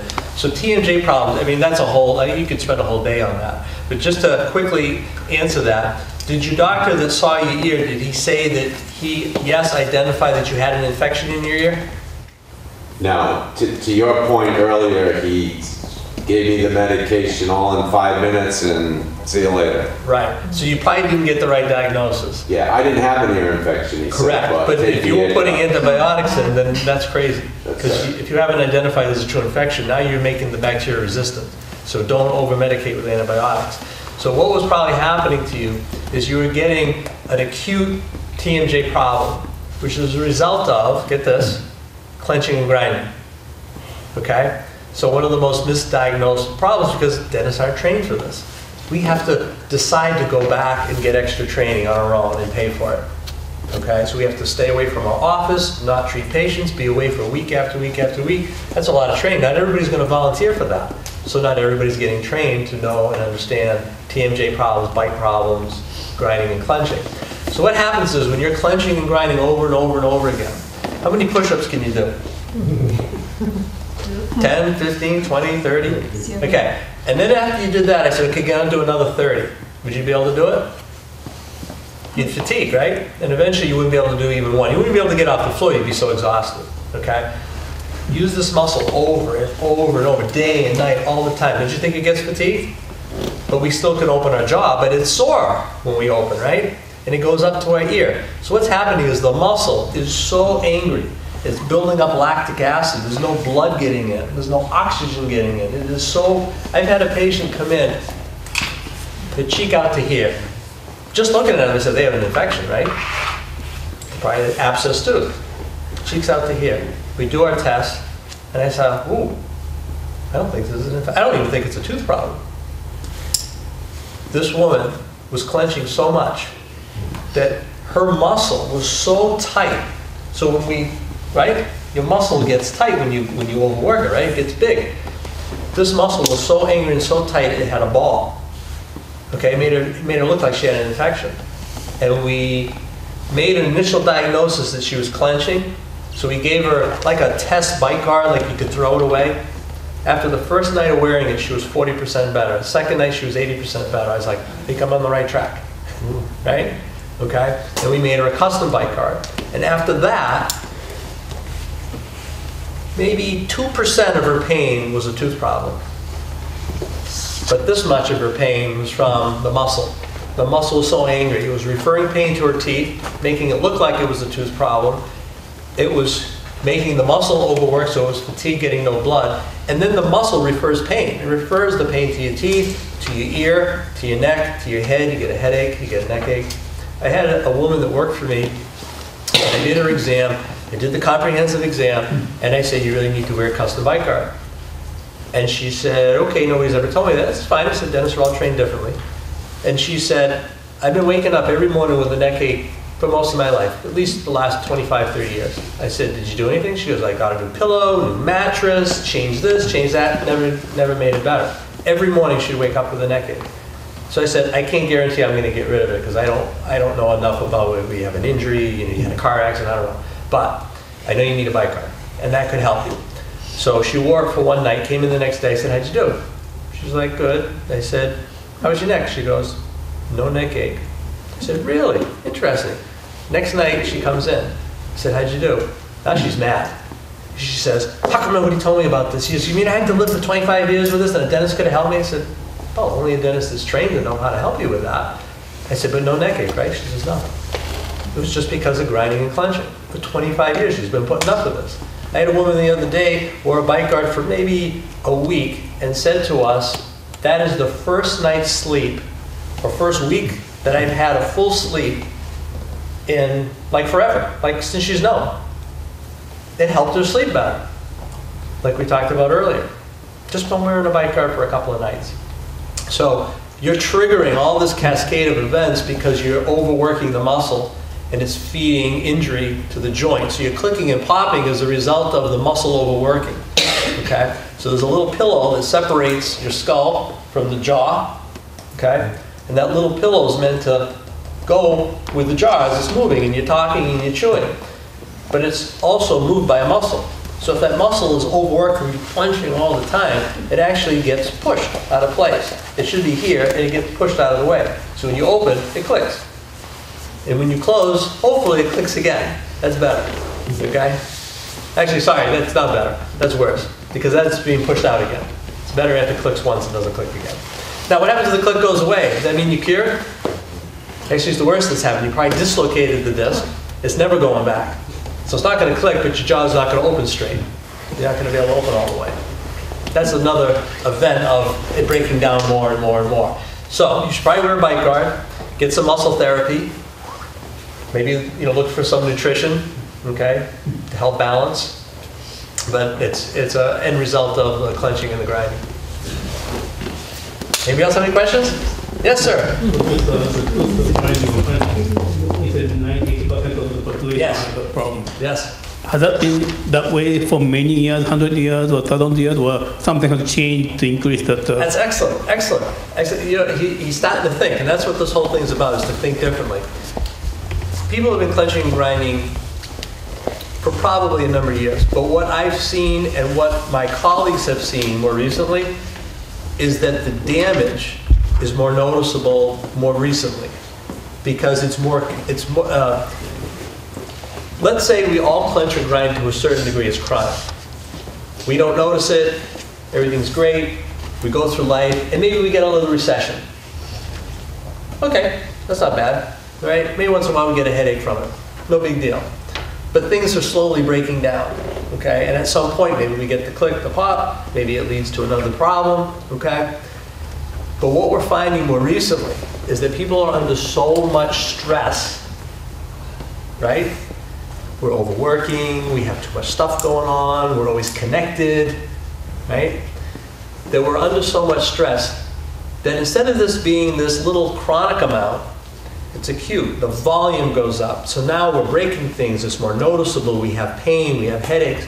I've had a periodontist that I work with, and he said in the last 2 years alone, they have had to pull more teeth due to cracked, broken teeth from clenching and grinding than in their whole career.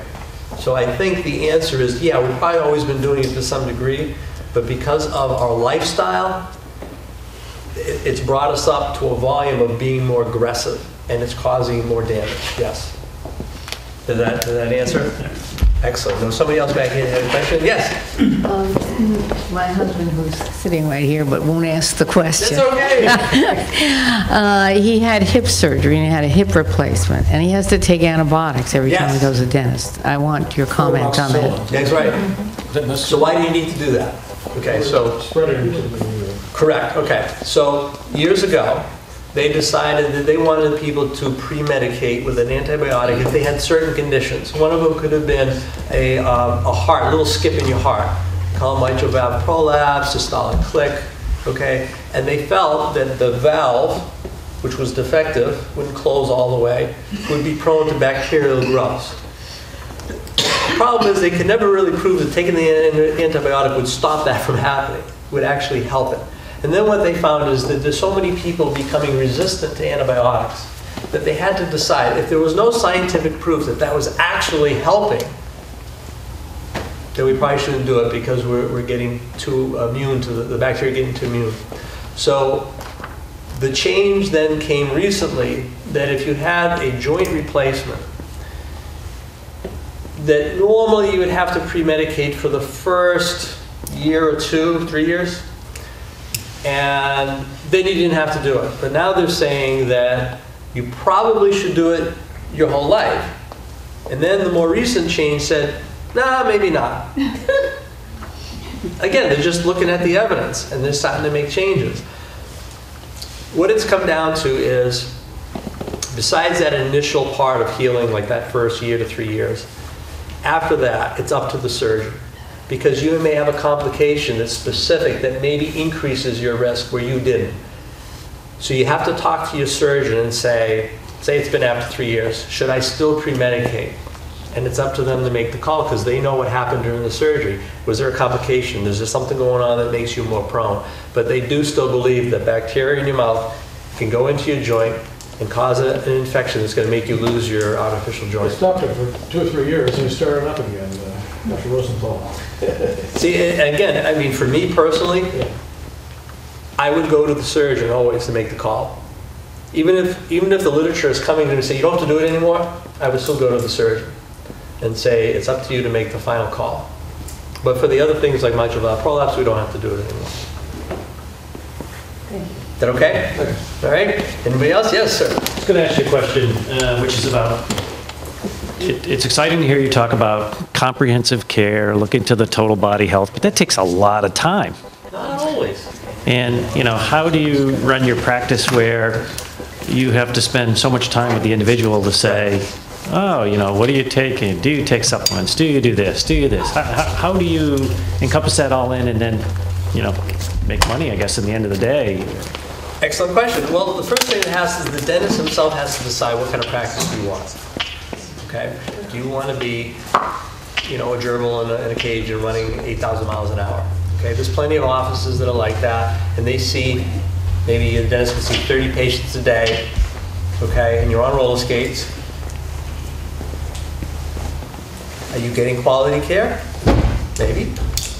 But if you're seeing 30 patients a day and you're doing a crown and it takes you normally an hour and a half to do that crown properly, and now you have to do it in 15 minutes because you're running on a corporate level of instruction, where's the quality go? So that's why we all have to be better at choosing the team that we use. What is it in value for you? There are some people that love that. I want to be in and out, I don't care. But then I tend to be redoing the work if they didn't take the right amount of time. I'm not saying they're all bad. It has to do with the dentist, the ethics of the dentist and the place they're working for. So for me, I spend my time with the patients. It's very important, the person that's in front of me. I may spend 15 minutes, maybe a half an hour talking about your health history and what experiences you've had. And maybe I don't even have time to look in your mouth and I have to have you come back because it was so important for me to get that information in order to go forward and give you the kind of help and the kind of attention that you need to do the right things. I need to know that history. That's very important. We can't rush over that. So I spend a little extra time. If I see that there's a bigger problem, I may have you come back and do a focused exam to get more information. Like if I'm hearing popping and clicking and you're telling me that you have that same problem that gentleman had, then you're coming back for just an exam on that. Again, that's just a very specific, you need a lot of information on that. So it's not that we're making patients, you know, wait a lot of time. We're almost involving them in it so that it's up to them. Is this important to you? Is this something that you want? Is this in the same line of healthcare that you're interested in?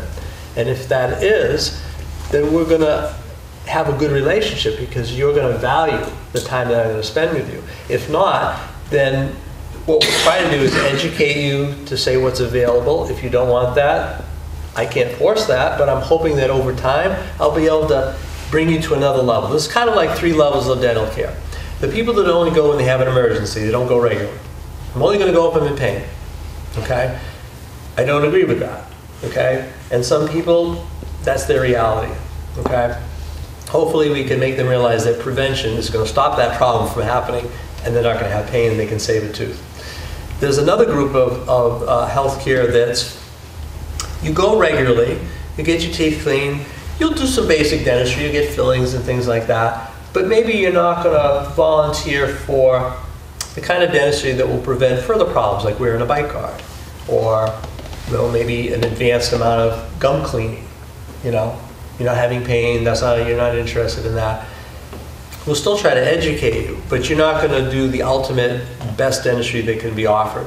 And then there's the last level where patients are willing to do ultimate long-term predictable dentistry where they're taking everything that they can possibly do to make their mouth healthy, make their body healthy. And we can provide that.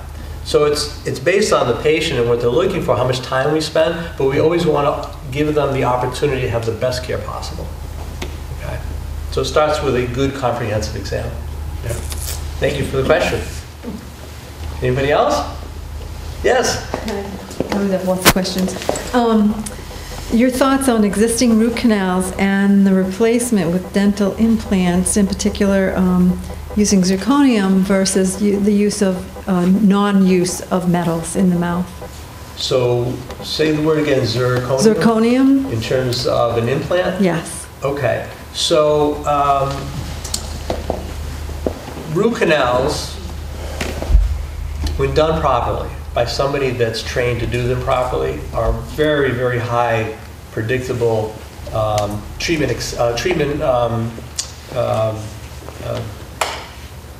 success rate. They have a high success rate if they're done properly. If we couldn't do root canals, a lot of people wouldn't have teeth, okay? Because you'd have to extract them because they have infections. If there's other things going on with the tooth that compromise the case, there's gum disease, there's fractures, there's things that maybe make it less predictable. if you do all of those steps, you do a root canal and a post buildup and gum surgery and then put the crown on it, hopefully a bite guard, is that going to last? Is that going to be predictable? And you have to look at the big picture. So now we're starting to change our thought because implants are so predictable that now the decision is, do we remove bone to save the tooth and do the root canal and get rid of the gum disease and have a situation that maybe isn't optimum, maybe last 5 years, we're not sure, maybe it'll last longer. Maybe it's better to take the tooth out and do an implant. But there has to be enough reason to do that. It's not just like, oh, you have a choice. You can do a root canal and put a crown on the tooth, or do an extraction, do an implant. To me, that's not the way to go, because implants have complications. And bone doesn't, implants don't work at all bone types. So you always try to treat with things that are predictable, but you have to look at everything that's going on and have a team. So I'll use a surgeon as part of my team to decide, is this worth it? And some of the decisions they would normally make years ago, where they would do almost heroics to try to save a tooth, they may not do that because they want to preserve bone. And if you don't have to remove bone and you preserve it, then you have a good environment to put an implant in. And implants are very, very successful in the right hands. You have to see somebody that's trained to do this very well, and they have lots of experience, okay? So I use very, very, very well-trained, these are surgeons that are some of the best in the country. We're lucky we have them in this area. The materials you use, typically the implant that goes in the bone, so you have a bad root, it's removed, you put an implant root in. It's a good root. It's usually titanium. That's the material that the implant's made of. That's the part that's the root in the bone. The part that's above that, which the restorative dentist like myself can fix, can use a variety of materials. It could be a zirconium abutment. That's the part that's above the gum. It could be metal, it could be titanium, it could be gold. They're all good. Usually the zirconium ones, because they're white, are for front teeth, because you don't want to get a shadow of something dark underneath. So they'll use a zirconium, which goes under the gum into the implant. So it doesn't bleed through the gum, this kind of grayish kind of, it'll make your gum look a little darker, okay? And when you smile, if you have a high smile line, your lip goes way up high, you may see that. So you start to choose materials that won't give you that look. If your smile line doesn't go up that high, they don't have to worry about it. They can use maybe the thing that's the strongest, even though it's going to maybe give that gum a little bit of a gray tone. You're never going to see it because your lip doesn't go up that far. So there are lots of very good materials. Zirconia, in terms of a crown, you can hit it with a hammer, it doesn't break. It's a very, very strong material. It has great biocompatibility with the gum. This is the next generation of ceramics, is zirconia. Okay? We use it all the time. It's wonderful. You do have to choose the cases right. If you choose the case where somebody's a heavy grinder or bruxer and they've worn all their teeth down and you're reconstructing, you can use materials that are less likely to break. Because it's the person you're dealing with. They need that protection. And always protect them with a bite guard. But remember, more people are losing their teeth because of grinding and clenching, because of cracks that are forming. So we put so much force in our teeth, we have fillings there already. They even break without fillings, but that increases it. And you get cracks. These don't hurt. It's like splitting wood. You start at the top, you give it a little tap, it starts to make the wood spread a little bit, you go a little more, pretty soon it's going down the wood. So I get into your tooth, there's a cavity there, I start drill away, I see a crack. And all of a sudden it goes down below the gum. I can't see it anymore. Sometimes I'll send you to a gum surgeon and I'll say, I don't know if this is worth treating. Because what happens if that crack keeps going down and I fix it and it's beautiful, and all of a sudden a year, 2 years down the road, that crack keeps going down the root. Now all the bacteria get in. You lose it, and you lose all your investment. So we're getting very, very good at detecting cracks. And wearing a bite guard is not only stopping that crack from going further down the root, but it's stopping it from happening on your other teeth. It's huge. I have a question. Yes. The microphone. And I'm asking this because I once got orthotics that never worked and I never got my money back. You talking about your feet? No. Okay. This is how I got to it. But like, say you got a custom bite guard, yes, which I assume costs a lot of money, and you don't like it or it doesn't fit right. Do you redo it for free, or does it cost extra? Or like, what if you pay all this money and then you don't like it? Or so to answer that, look at a couple of things. one, you have to value the fact that you understand that this is going to help you stop bone loss, it's going to stop cracks, it's going to let you save your teeth. There's a lot of things that in your particular scenario, you have to look at that and say, if the dentist makes that to fit in your mouth comfortably. Right, I'm saying, say if it did fit. Right, but you just don't want to wear it. But it's comfortable, right? You have to make that choice. Is it worth it for you to wear it so that you can protect your mouth, protect your joint, and protect all the dentistry that's being done, right? Because that protects your investment. If you could say, all right, I'll wear it. I don't like having something in my mouth, but I'll wear it, it's comfortable. Then you're going to get the benefit, right? If there's something uncomfortable, it's because it hasn't been adjusted enough. So you have to make sure you see somebody that's trained that knows how to do the adjustments. Okay, we spend a lot of time adjusting them. When I make a custom biker and it first goes to your mouth, I spend an hour adjusting it to get it to the point where it's going to do the therapy, because it acts like a therapy. And for me to create that science in your mouth takes about an hour. And then after you wear it, I'm doing 2 adjustments after that, because now your muscles are working. And your muscles will react after about 4 nights. They'll start to change. They'll start to actually relax after 4 nights. So now your bite's going to change on the bite guard, because your muscles have changed, right? Because your muscles move your skeleton, right? So your teeth are going to change a little bit how you bite on them. So the whole point is that 99% of the population is very, very comfortable with wearing these, to the point where they will run and get it if they get to wear it, because they know how much better they're going to feel the next morning. And they're sleeping better. See, they're noticing it's helping them, okay? So I don't run into a lot of problems where somebody's like, I don't want this, give me my money back. But if that ever happened, and I couldn't make that work for them, or they just didn't want to wear it, then they would give me the bite card back, and I would refund something. You know, I still spend time, you know, but we would refund something.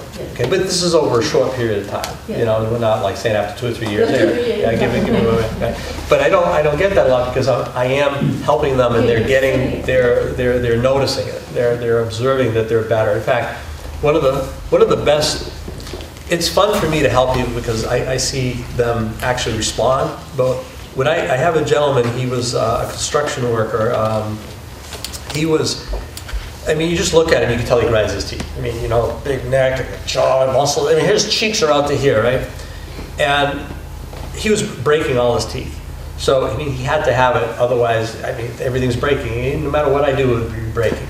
So, he wore the bite guard, and we're working on his teeth, and a couple of things broke, even though I worked on them. And I looked at him and I said, "You wearing this every night?" And at first he was, and then he was. And then he said, "Yeah, I'm wearing it all the time." And I said, "Then that wouldn't break." So he was doing a lot of clenching during the day, because he's under so much stress, you know, with the type of work he has. So I said, "Can you wear this during the day?" And he tried, but it didn't really work for him. So every once in a while he breaks something, and he knows that. You know, he doesn't complain. But all of a sudden, after he's been wearing it for maybe, I'd say, a year, he came in and he said, "Doc," he goes, "I got to tell you, I love wearing this bite guard. It just changed my life." I mean, this is a guy that would never have said, like, you know, you did a good thing, like, this was really great. I mean, it just didn't hit him. But he was wearing it because, you know, he understands it's helping him. But after a year, he's like, "Oh my God," it's like, I will not go a night without wearing this. This is how much better I feel. And he noticed it was making him sleep better. Okay? So, I mean, it is just huge how much I get, like, information back from people of how much better they feel. Yeah. But you have to make the right kind, and you have to be able to adjust it for the problem. If this muscle's bothering you, I have to adjust it differently than if this muscle's bothering you. Okay? So you have to know how to adjust it for the problem. Yes? Do x-rays show cracks? Ah, good question. Excellent. Most of the time, no. So we're not going to rely on x-rays to tell us that there's a crack. You have to visually see them, and you have to know who to look for. And, you know, like, if I take all the information I gathered at your comprehensive exam, so I have models, I can look to see if you're grinding your teeth, because you'll have wear all over your teeth. If you're clenching but not grinding, I won't see it too much, but you'll probably have recession, or maybe you'll have a headache, so you'll have something. So the way it works with symptoms is that we get symptoms when it's more acute, more powerful, like the volume goes up. But chronically, we probably won't notice it. So let's say you're getting the bone loss and the recession. Maybe you have a few teeth that are cracked, but you're not getting headaches, you're not getting neck aches, you're sleeping well. It's not affecting your sleep, okay? Then you're not getting recession, you're getting the headaches, and you can't sleep at night, but your teeth aren't cracking.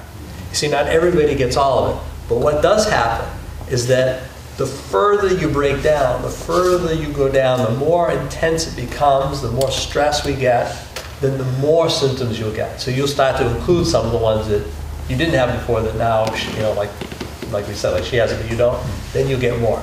Okay, so down the road you'll get more. So the, tell me your question again. Well, I wanted to know if an X-ray shows. Oh, the X-ray, right, okay. So when I'm doing a comprehensive exam, I'm getting lots of information that's going to help me see if you're clenching or grinding through the models and through the photographs especially. So photographs, these are digital photographs of your teeth, magnified. So if you, we don't have one here, right? So if you saw a picture of your tooth blown up, you're going to see normal enamel, you'll see your filling, and you'll see these dark black lines going through your tooth. They stand right out. And then the tooth around the crack will turn black. And you'll be sitting there looking at it, you'll be saying, I can see it. But how come not all dentists are diagnosing it? Because they don't know to look for it. Well, because my daughter had a crack, I think, in her tooth, and it got infected. Yes. And she sort of ignored it because it didn't hurt much. Right. And by the time she went to the dentist, and she goes every 6 months. Right. She's very careful with her teeth. The dentist said, I think you gotta go to endodontist. Yes, because it was She great. went to the endodontist and he called the dentist back and said the tooth needs to be pulled. She's only 50. Right.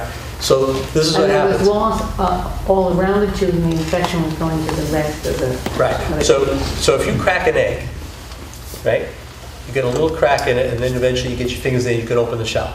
So you crack a tooth, it's like cracking the egg. It's like a crack in the sidewalk. You get water in there, it expands, right? So you get bacteria in there. But it's not deep enough for it to hurt, okay? But it's still going to progress. It's going to get bigger and bigger. Now more bacteria is going in. You look at an X-ray, it looks fine. Because it's getting into the middle of the tooth. It's not eating away at the outside of your enamel so I can see that on an X-ray, okay? And the X-ray only shows 2 areas. It doesn't show the other 2. So it could be in the middle of the tooth and you're never going to see it on an X-ray. If it's at the end where the X-ray shows, it has to be enough tooth missing for it to show up in the X-ray. X-ray shows bone loss. Okay? So if the crack is there and the bacteria is going through the crack to the middle of the tooth, it's not eating away at the outside of the tooth like a cavity would. So it's not going to show up in the X-ray. So you have to detect these by knowing that your patient is a grinder or a clencher and looking for photographs that are blown up and your models. That's the best way to find cracks. And they're obvious. They stand out a mile away. And if you get them early enough, then you can get them before they need a root canal. If the bacteria is already in the nerve, which happens a lot, then at least we caught it before they're in pain and it's abscessed. So they get to get the help and save the tooth. But what happens if that crack goes down below the gum? Is it getting too far down the root that now we're not going to be able to save the tooth? So sometimes the surgeon has to get involved, move the gum down to see how far down does that crack go. If it goes to the bone, most likely they're going to say take the tooth out. If it doesn't, they can move the gum down with the surgery, do the root canal, do the crown, and they're okay. No, well, she had to have the tooth taken out and a bone graft. Because it was too far gone. It was too much time went by and the crack just, so like I said, it progresses, it just keeps going. So What's the more, an implant? Can you put an implant in a place where there's a bone graft already? Yes. well, so the bad tooth had to come out, Yeah, yeah. and then the implant and the bone graft go in, right? So then that can grow and be really good. Yeah, they're waiting till the... Heals up. It heals up. Yeah, they do it sometimes in 2 stages where the bone graft goes in first, so they want the bone to regroup and to build volume. And then it has to be, sometimes 6 to 8 months, okay? And then the implant goes in, and it's another 3 to 4 months. So it can take time before they can restore the tooth. Yes? 5 minutes. 5 minutes left. Anybody else have any questions? Thank you so much for coming. It was a pleasure. Let's get the hands in your surveys. That's really important.